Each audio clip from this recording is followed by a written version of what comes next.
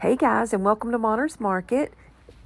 Hope everyone is getting ready for an amazing Thanksgiving week with your family, or as much of your family as you can spend with. I know we all have to be super safe right now, and I hope that everyone is safe.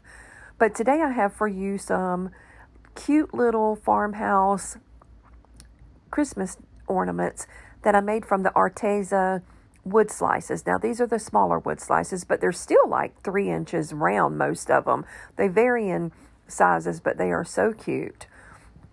And how I did these is I just took 6 of each, and I painted some of them white, some of them black, and some of them red, just to have a variety of the colors that I'm using in my home. Now, when I painted the middle of it, I did leave just a little bit of the edge showing because I wanted that wood grain to show through. And believe it or not, even though some of the colors are dark, you can still see the lines in the wood because I didn't sand them or anything. They're just natural and they are raw and so cute and super farmhouse. So what I did is, like I said, I just kind of went with the natural wood grain. I didn't draw any circles or anything like that. It was really easy to take the paintbrush and just kind of go around and make a circle and fill it in. So that's what I did. Like I said, I did 6 white, 6 black,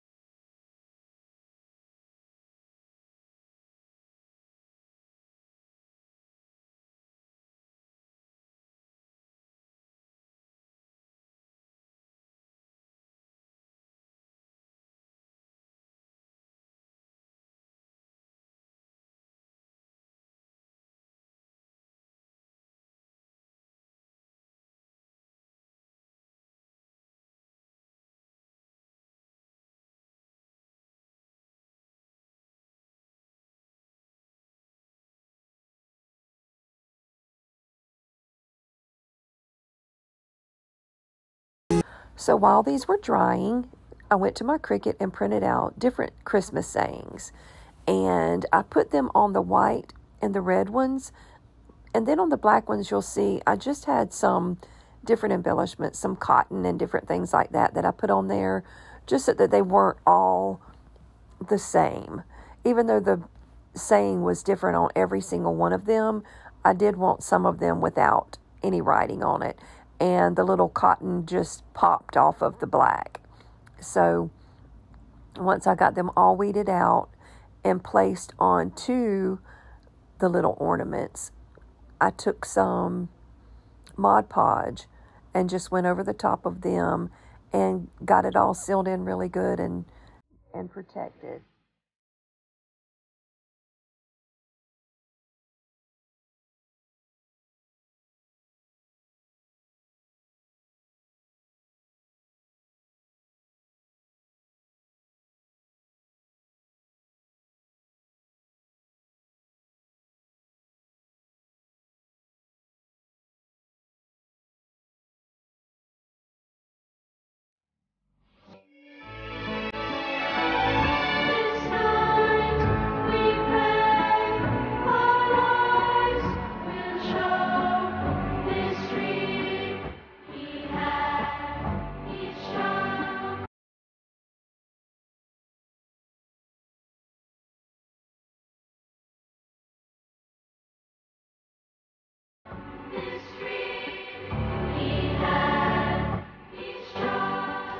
Now, if you'll notice, I am stringing these all on one string.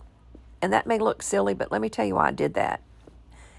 It was so hard to get the little bit of tape wrapped around the end to where I could get it through that hole. And I knew that if I cut it in between each one, I would have to struggle to get that tape just right because those holes were pretty small in the ornament. So while I had a good fit for those holes, I just put the string through every single one of them Then I went back and pulled out the amount of string I needed for each one and cut it. So it may have looked silly, but it sure worked. And it saved me a lot of time and a lot of hassle of having to recut the string, retape it, and fight with it to get everything done. Once I did that, then I took some greenery from the Dollar Tree and cut it up and just embellished certain ones. I didn't do it on every one, but I did it on half of them. So like 3 of the whites, 3 of the red, and 3 of the blacks all had some greenery on it. And I did put some ribbon on all of them. I used the black and white gingham check from Dollar Tree and also the red and black gingham check from Dollar Tree. And just finished them off. And they turned out so cute, and I was so proud of them. And believe it or not, once I posted them on my page, I have had so many orders for them.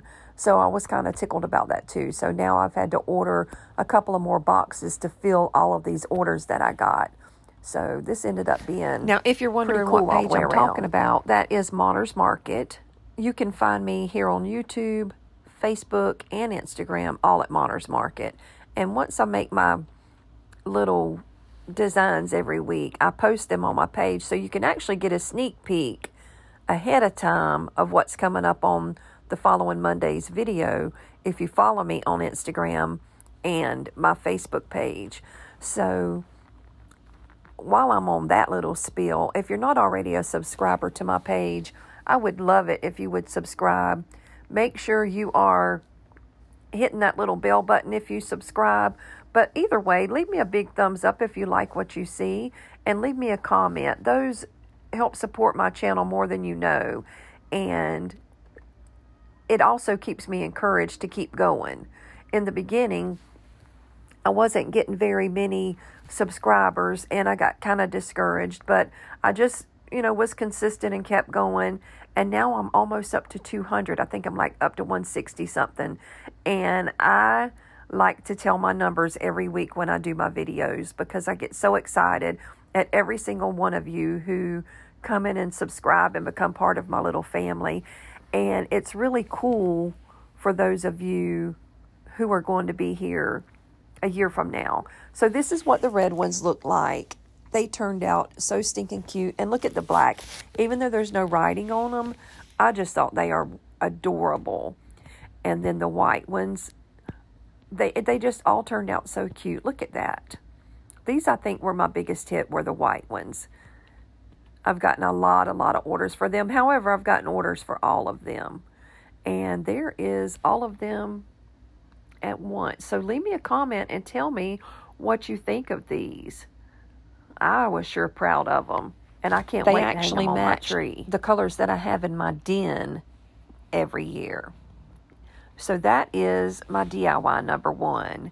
Now, DIY number 2 is a very special treat. This is my granddaughter, Macey. She wanted to make something. Now, I'm telling you, when I tell you she wanted to make it, this is 100% her. She asked me for one of my long paint sticks. And I was like, okay, I don't know what you could do with one long paint stick is what I was thinking. I didn't say that out loud, but I let her have it. And honey, let me tell you, the girl shocked me. She will be 11 years old on the 30th. So I just want to put a big shout out to my Macey girl and tell her a big happy birthday, because it's coming up in the next day or two and she'll be 11 years old. But this project she did all by herself. Now, this is the beginning of the footage. This is her first coat of paint. She was on the floor and it just didn't look comfortable to me. Now, we thought we lost this footage, so you will hear her talking about losing the footage, and you'll see me put a little note in there. But we really thought we lost this footage, but I was able to find it when I went back in, and I just went through every single video I had until I found it. I knew it was there, but it was hidden somehow. So this is her first coat of paint. And once she got that on there and got it dried, we got her set up a little bit better. And then I'm going to let her take over talking. And I think you're going to get a kick out of this.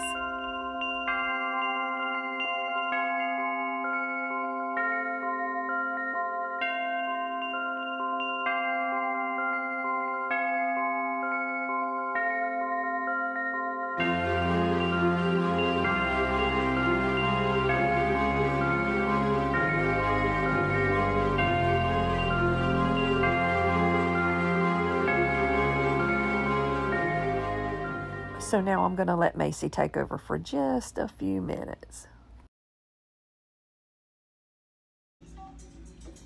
Sorry about that.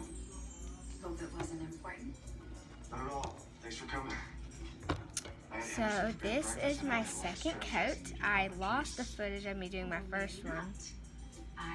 This is my second one.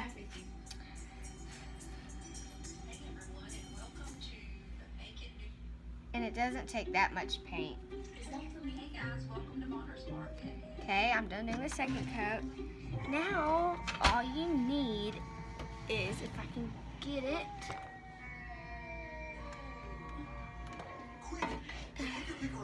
is a heat gun to dry it real fast. Dry it real fast.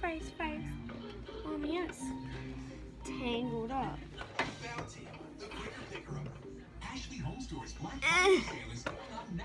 Tangled up with everything.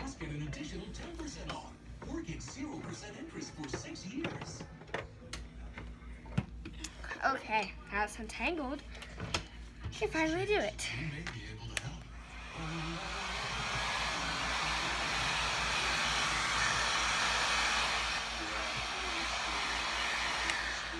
Moner, you're gonna copyright this all down. Copyright it. Copy voice it or whatever. So have you thought about moving back home? Or just Yeah. And this is my second coat. Say I lost the footage, okay? Because I did.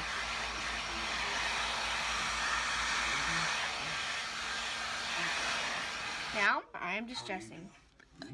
So, just dip it. And look, we've been short-staffed ever since Rafe left. Plus, it's probably pretty good for me to keep myself test busy. it up. I need to see where I tried it out a bunch of times already. Well, let's just say that the three of us have There we go. had a pretty complicated history. Isn't she just the cutest little thing? I get tickled every time I hear her talk. People say I have a southern accent, but I hear it so strong in her. But once she got done, she went in with some of the little leftovers from my ornaments and took them. Now, I was asleep in my recliner at this point. I was tired and I fell asleep. So she just rummaged through my things and found some embellishments for her little paint stick. And y'all, I am so proud of her. This was her idea. I know I've said it 3 or 4 times, but I mean, to be 10 years old and just go rummaging through Moner's stuff until you find something to make, and then it turned out so cute. But the biggest deal of it all was when she showed it to me, and I thought it was a gift for her mama. And I thought that her mama was going to be so excited. And I said, oh, your mama's going to be so proud of you when you give that to her.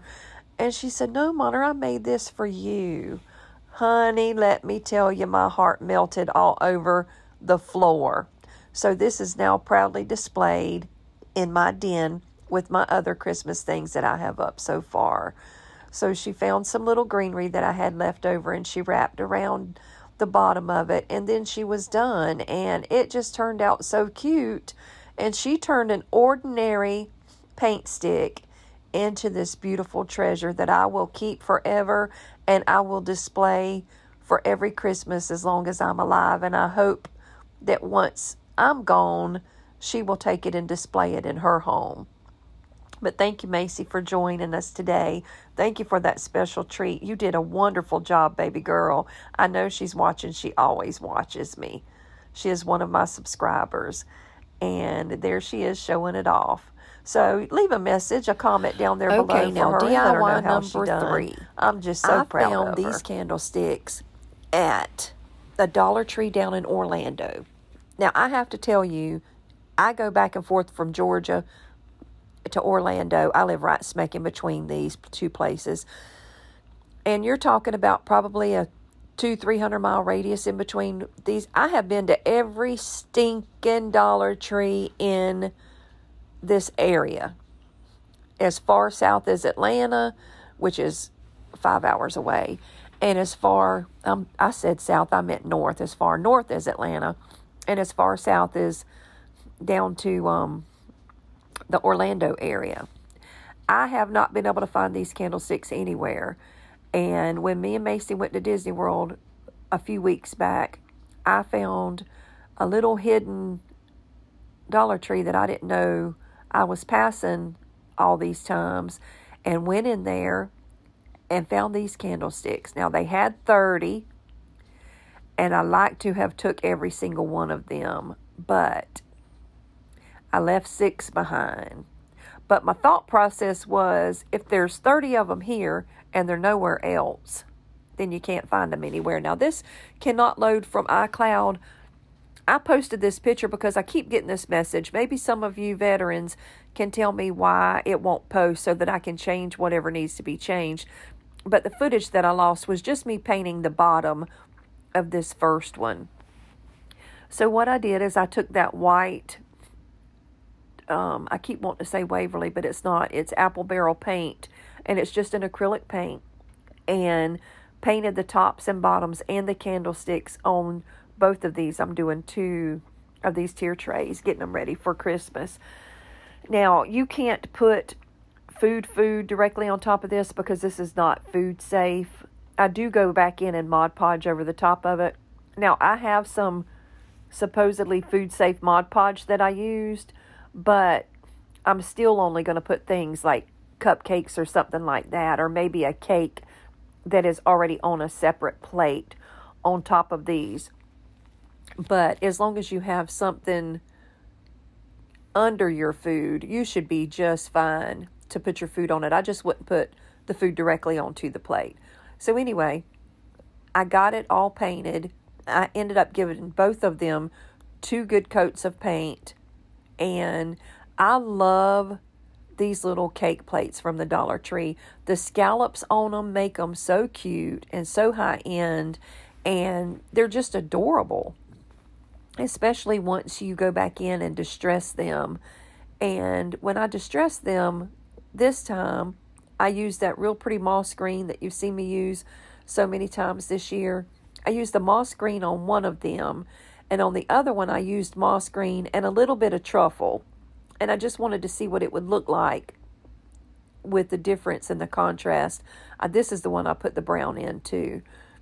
And I liked them both ways. I can't say that I liked either one of them better than the other. And then once I got them all painted and they dried, I took these window clings that were left over from a wood round that I made and just put them right on top of the tray and Mod Podged them down, and that was it. And these were the easiest little tier trays that I have ever made.